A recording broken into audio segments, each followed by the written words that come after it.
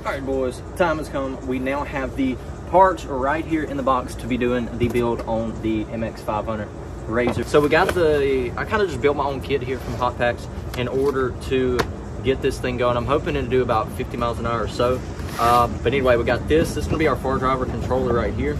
It's going to be the 72450. Now I went with the 72450 because it's going to have a little more power and it'll be able to do what we need it to do when we do get our bigger motor. Okay, so we just went with the My 1020 Plus, the 3000 watt right now, but we're going to try to push that as far as we can. I'm going to do the little heat sink. I'm going to drill it out on the other motor, the one we have right here from Coonray, and maybe we can get 50 miles an hour. That's going to be the goal. If the gearing's right, hopefully we make it happen. Anyway, so we're going to get everything unboxed real quick.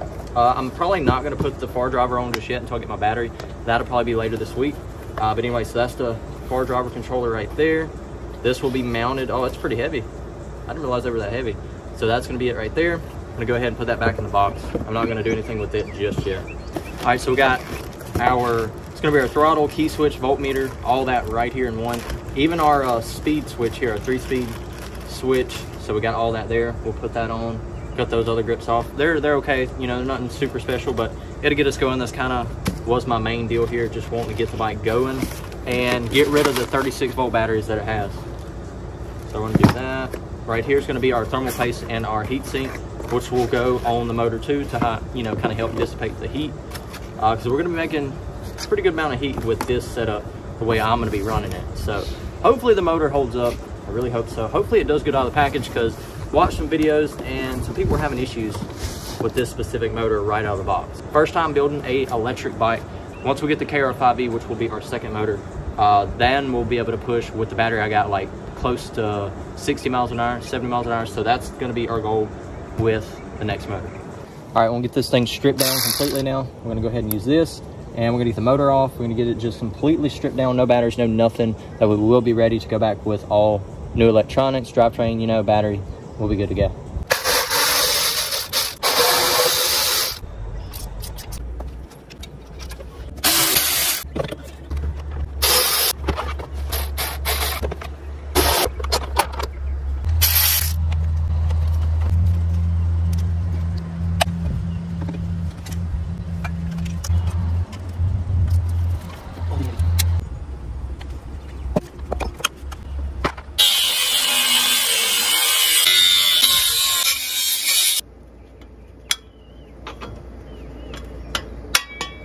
All right, boys, we got her stripped down. I got the frame cut right there. That way we can fit our battery, our controller, all that.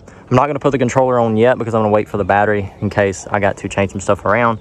But anyway, we got the chain there. I got a brand new chain and this new sprocket here that we are actually going to be putting on. It's a 65 tooth, I think. Yeah, I think it's 65 tooth. And then I got a front sprocket. It's going to be a 13 to go on the new motor. So I had to go grab a couple bits now uptown, and we're going to use those to drill out the front and back plate of that motor in order to help it cool better. I did see somebody do like a upgrade to where they changed the bearings too. So we may do that. If Amazon Prime can get me the bearings within a couple days before the battery gets here, I'll definitely go ahead and swap those out. Right now we're just going to go ahead and swap these sprockets real quick and get that out of the way.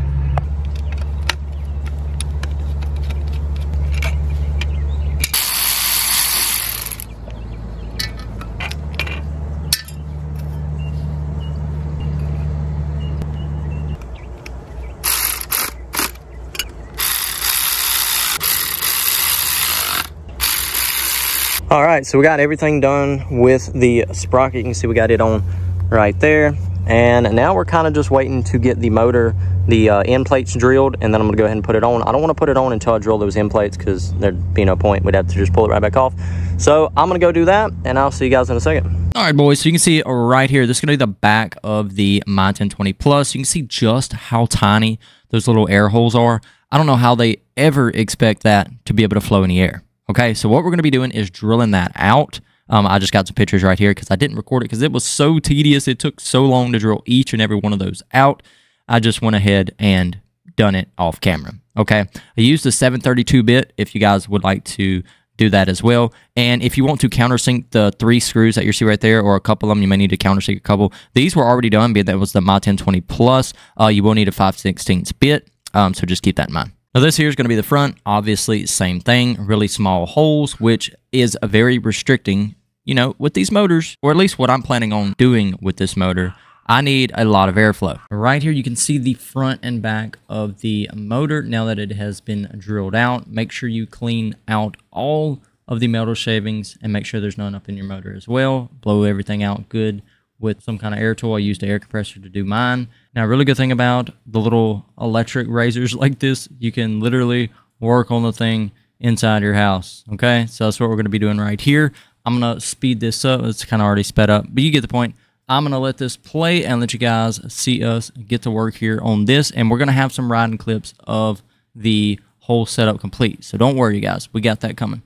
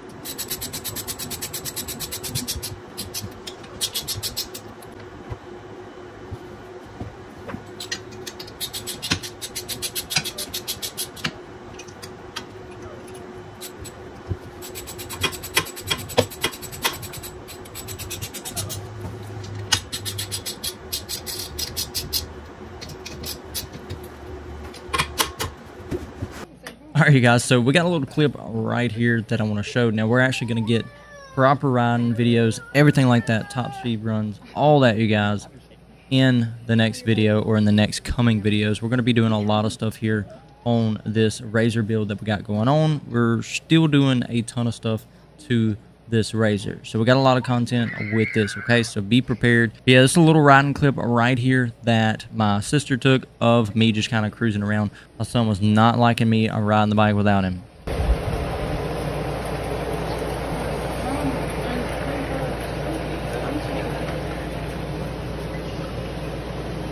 He's waiting on his ride to pick him up.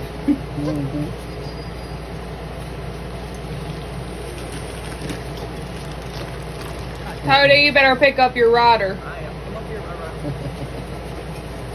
That thing is fast, man. Look at him, he's running now. He is so ready. The way he was running. Rowan! Hi, buddy!